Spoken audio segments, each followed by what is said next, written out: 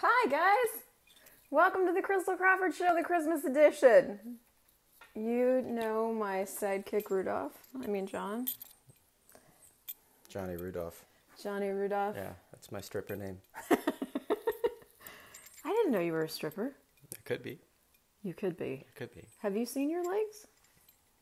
Yeah, I look at them all the time. Do you look down at them and just get yourself turned on? Seriously. Hi guys, welcome. Hi, Leslie. Hi Leslie. Welcome to the Christel Crawford Show, this very serious edition of your holiday magic. Yeah. Merry Christmas, Isabel. Hi, Karen. We're also doing a review of the top marital aids. Marital aids. Marital aids. Marital aids. Seasonal marital aids. So look at this combination, Rudolph nose and ball gag. Right, and I can use this for a ball.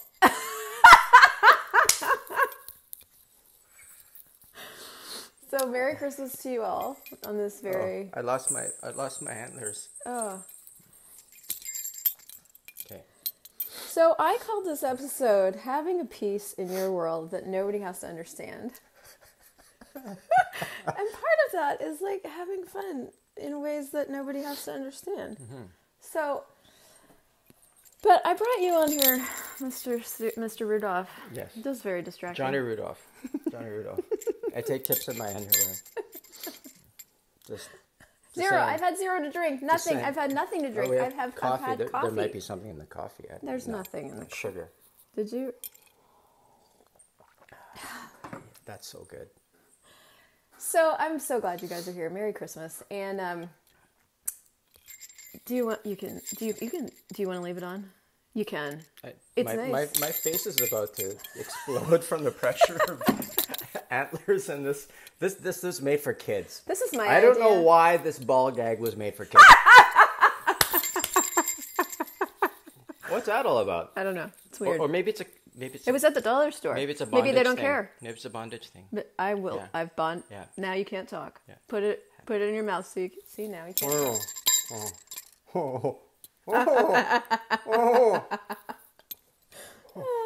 All right, we have a serious topic today, people. Have a kinky Christmas, everyone. Have a very kinky Christmas.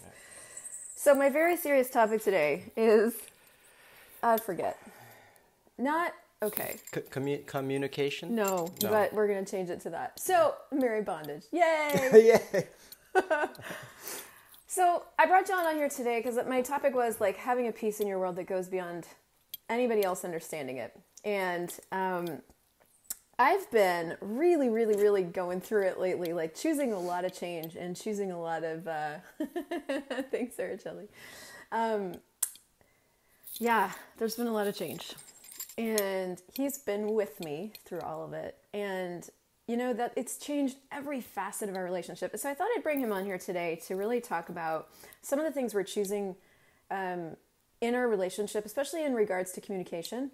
Because this time of year, I know you're around a lot of family and a lot of people, and sometimes that's easy and fun, and sometimes it's not as easy and not as fun.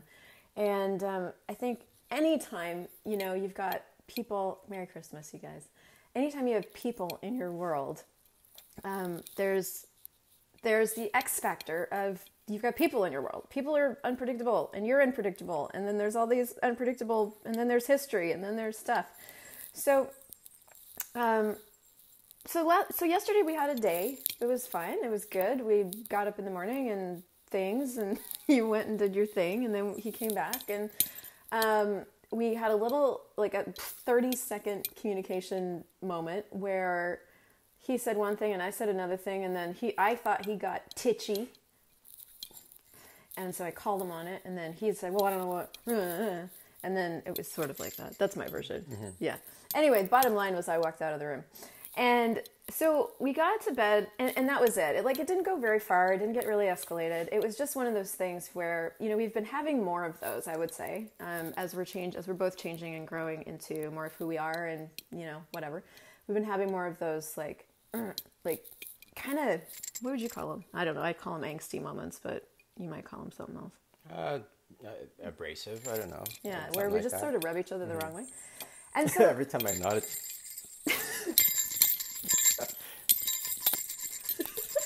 Yes.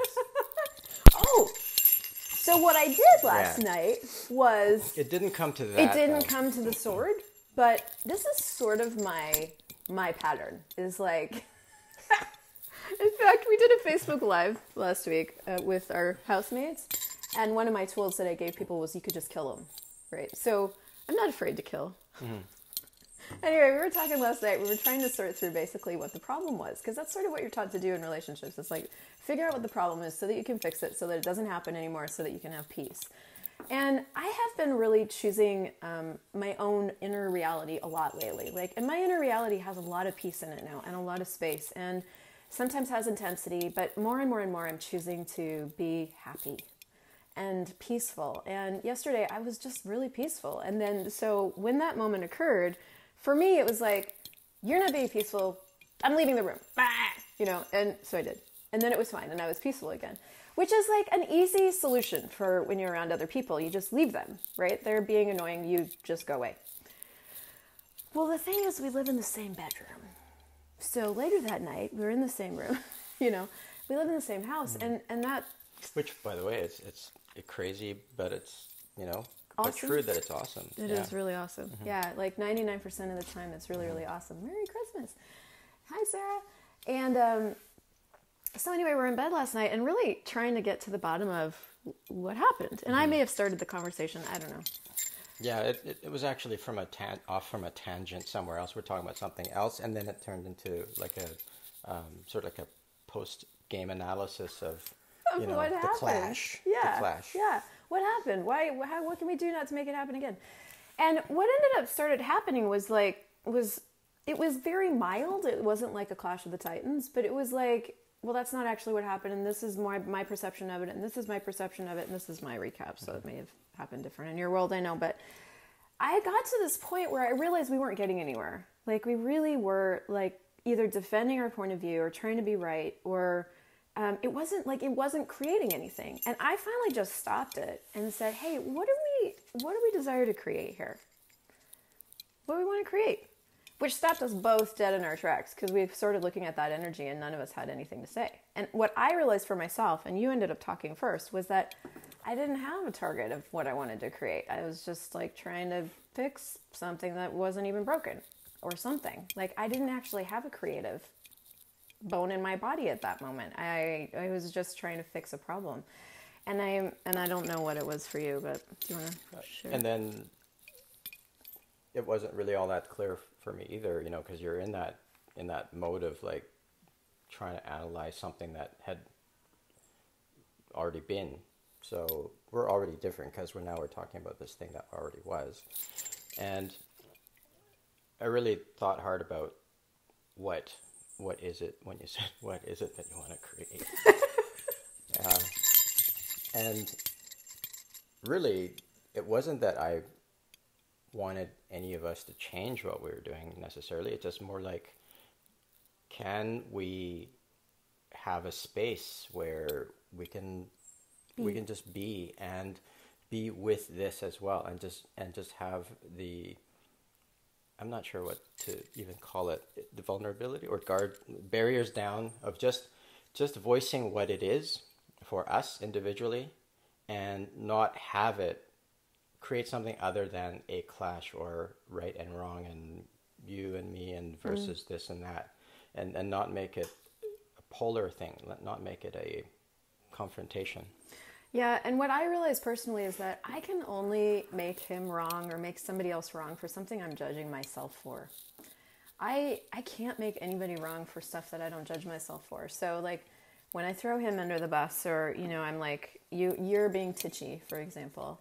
That may be true, but what's on the other side of that for me, and I'm seeing this everywhere in my life right now, so I wanted to share it with you just in case it helps you and yours, is that on the other side of you're being titchy, you're doing this, is something that I'm judging me for. But I'm not acknowledging that I'm judging me for it. And it's showing up in that other person. Like, so, and we talked about this last night, how you'll tend to, I'm going to use the word mimic for lack of a better word, but if I'm in a space, you'll tend to sort of mirror that space or be that energy. Like if I'm not. Yeah, I tend to absorb my environment and I just become that. So it works well in sort of one-on-one interpersonal situations, let's say I want to sit down and have a chat with somebody, I tend to just become the same energy that the person I'm speaking with. Which is a capacity. Yeah. Like we call that modulating in the Symphony of Possibilities class, we call it modulating your energy to what somebody else is being. Where it can not serve you sometimes is when somebody else is being less than what they are. If somebody else is being unhappy, for example, and you're modulating your energy to them being unhappy, then all of a sudden you get to be unhappy too. Mm-hmm. And it's not a conscious thing. It just, I get that way. And then I become that. Right. And then we start, that's usually when we clash, because then he's being what he thinks that, he's just being what I'm being, and then we and so I don't know our way out of this. And this is the other thing I wanted to give you guys, is that all of you guys who are playing with access consciousness tools are creating realities that don't have any reference points. You know, like you're creating relationship realities that may have never existed on the planet before. And that's what, like, every time we go into another one of these growth spurts, sort of, which we're kind of constantly in, because I can't stop. I won't stop. What was I saying? Every time we go through one of these, we have to sort out what this is again. How do we get through this? And really what it comes down to all the time in every relationship is, what do you desire to create? That's it. And that's what I realized last night after we were going back and forth and we weren't getting anywhere. We were getting more frustrated, and I was getting more like, oh, fuck off. I just want to go to bed. And I was like, okay, stop. Just stop. What do you desire to create? And that one question was so great, because it wasn't a question we were being in that moment. And it brought us to wondering about what we were desiring to create. And I just turned to him and I just looked at him and I was like, you know what? I just desire gratitude for you and allowance and space. And that's what I desire with you and with me. And I said, I'm not great at that all the time. And especially when I'm judging myself and what's been going on is I've been going through so many changes that I feel like are affecting him, judging myself for that, but not sharing that with me or him, and not acknowledging it and getting vulnerable with myself about that. And if I don't get vulnerable with where I'm judging myself, then I'm going to blame you for it. How'd you get so lucky? I'm so lucky. And just a little realization here is that I'm really grateful that Christel just said, stop. Because I'm a fixer, and never give in, never give up, never stop. Never quit. So if never quit, I have a lousy memory. It's a thing that I be. So, I'm just gonna keep going. Like, let's fix this. Let's keep talking, and it's not going anywhere. So no, we're digging ourselves into a hole. And that's the thing, is like, as soon as you assume that something's a problem, you dig yourself into a hole. And so if nothing's a problem and everything's a choice, like if nothing about your relationships with anybody is a problem and everything's a choice, what do you desire to create? Now, you may not have a situation where you have another person that will ask that with you. Then use the sword. Mm-hmm. No, don't use the sword. Maybe. But you can be that. You can be that for you and for the people in your life. You can actually be that for you. And that's actually what the few things that I want to give you today is that, one, when you're not acknowledging yourself, when you're not acknowledging that you're judging you, you're going to feel torn up inside. As soon as you start to acknowledge anything about you, how great you are, how amazing you are, but if you can't get there, like where you're judging yourself, and just be with that, that's when you're going to start to have more ease. Because when you're resisting what you're choosing inside, there's no ease. And there's no ease in your relationships either, because it will come out all over your relationships, because you've got this agenda to hide what you're judging yourself for. And so when you're functioning from an agenda, that's what creates all the dis-ease. And so I've been really asking, and don't use this tool because it will make your life too easy and also simultaneously uncomfortable, but I've been asking to really live fully exposed, like to really have all of my places where I judge myself and really live fully exposed. And I don't know how that's going to show up. Like, Well, I'm all for fully exposed. Yes, I know. You knew that was coming. I knew that was coming.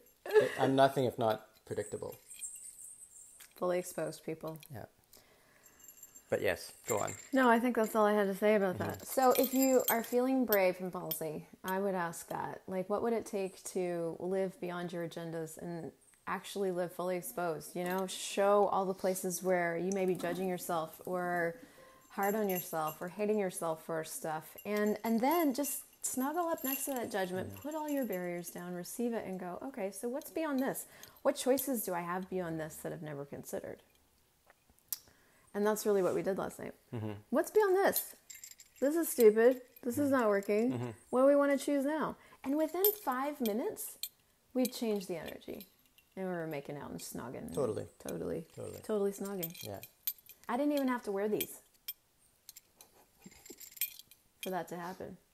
I mean, and these are so sexy. I'm answering the call.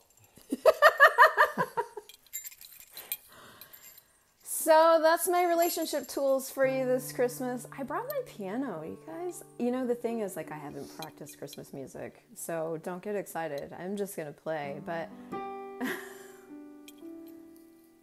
Hi. It's kind of like an Elton John thing you got going on here now. The glasses and the piano. Yeah.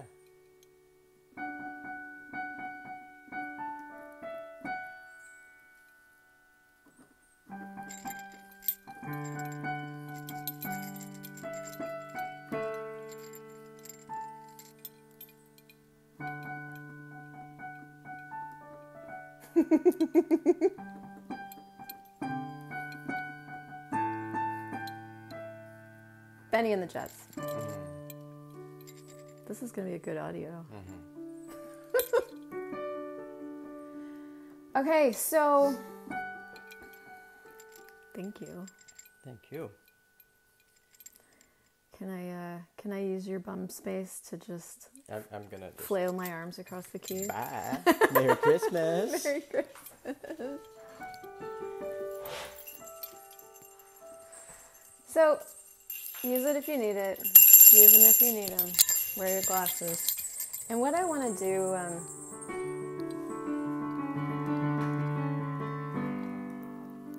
I want to take you through an exercise where you actually get to be with you. And I realized as I was looking at this Christmas show, and what I actually wanted to create for you was this place for all of us where it was okay to be us. You know, it's okay to be you. It's okay to be you. And, you know, you don't have to be any different than you are. And you get to be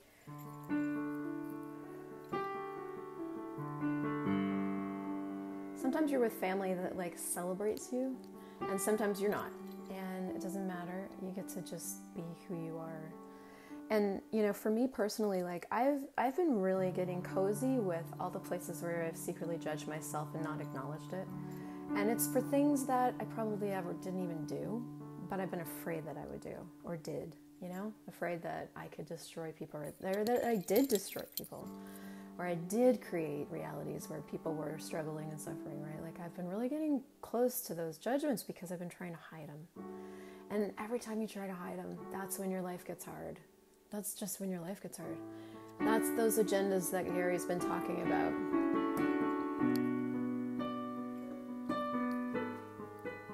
Mary and Ella, Merry Christmas. Merry Christmas, you guys.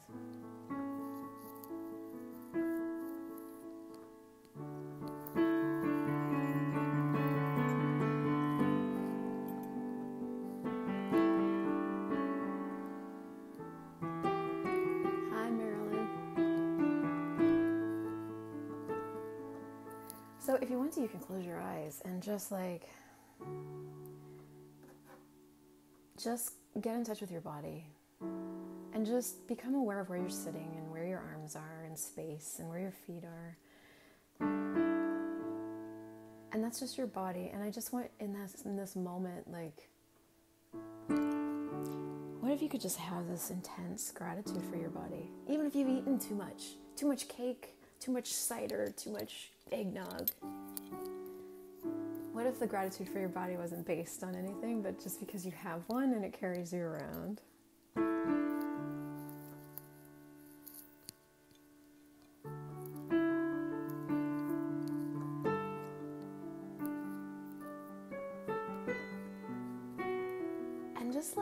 molecule know that you're here. So it's singing in your body, and every molecule of your body just starts to sing and hum. And let the tendrils of your body and the energy in your being go down into the earth.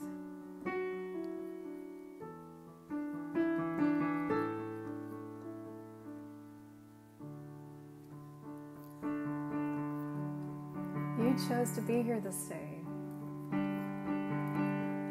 You chose to be here this day, this time. You chose to be on the planet now. So what do you know? What do you know? Maybe you've been refusing that you know, denying that you know, pretending that you don't know. That you came here to tell us to be, to show us.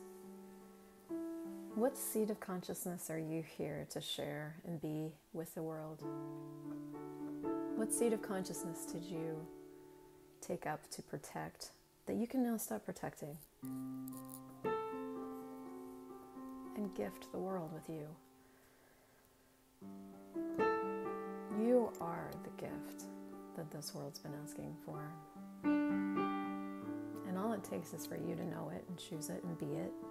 Even though you have no idea what that means. You have no idea what that means. There's no reference points, hi Maxie, for being the gift that you are. No one can show you how to do it. And it's going to be wonky sometimes and uncomfortable and fun and joyful. And it's going to require a lot of choice.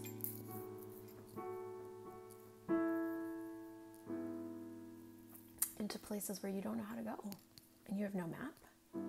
But you don't need a map because you have you.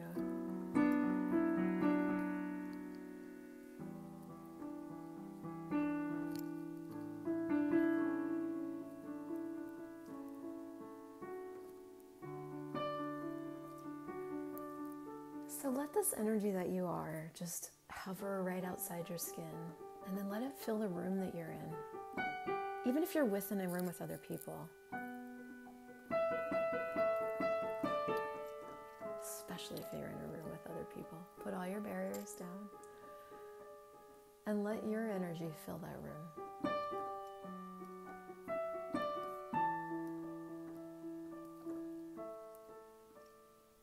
And then I want you to pull energy through everybody you're with and everybody you're not with. Put all the people in front of you that you're either not grateful for or you are grateful for.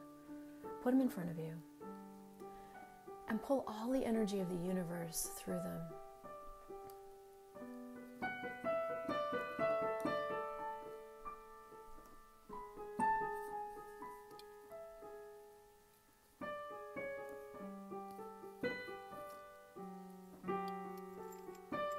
Pull all the energy of the universe through them and through you until just keep pulling. And you don't have to know how to do this. Through them, through your body. And just keep a flow going until something just shifts. Hi, Helen.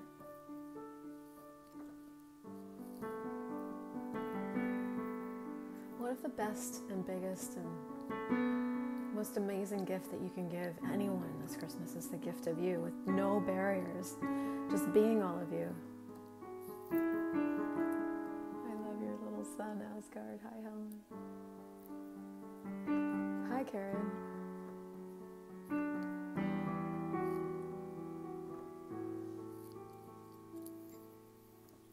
What space can you be for you today?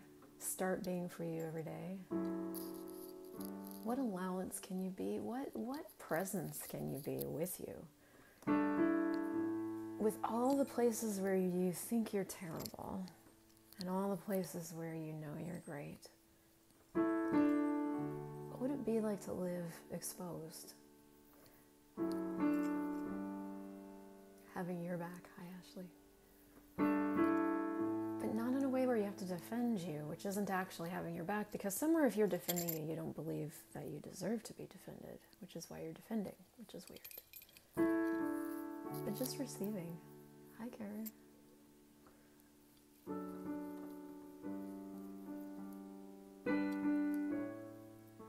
And receiving you. And the thing is, that's not significant, and it doesn't have any solidity to it, and it doesn't really feel like much. But it can be this like really warm sense of peace and joy and gratitude.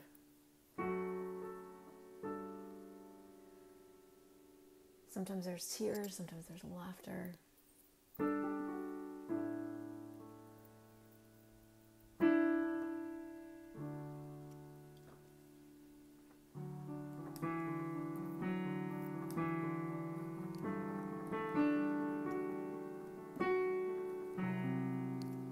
Sometimes there's that note.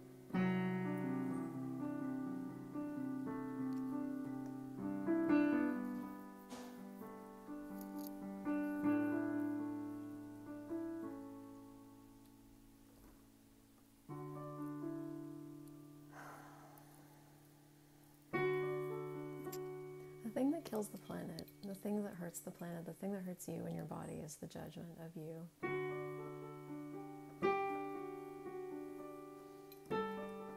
And sometimes you don't even know you're judging you, and you just get hints. You get hints in your relationships, and you get hints in your life. What if you just ask the universe to show you everywhere you're functioning from so that you can change it? Because that's what the gift of awareness. The gift of awareness is that you see, finally, what's actually going on, and then you have another choice.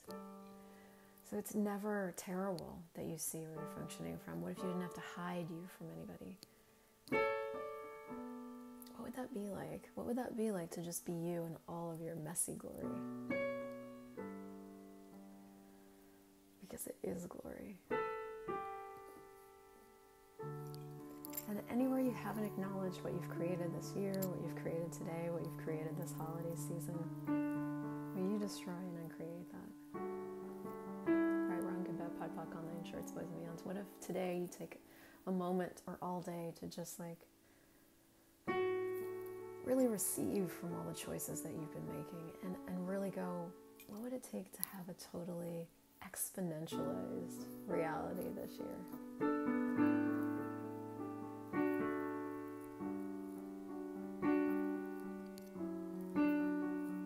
Exponentialized money, exponentialized joy, exponentialized phenomenal living. Thanks, Eva.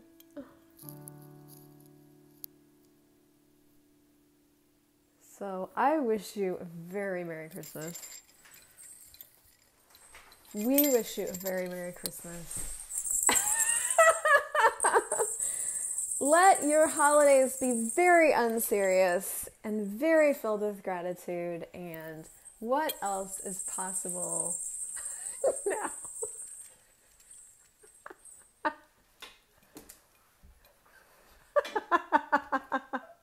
I adore you guys. Thanks you for being live. Oh. I will see you again soon.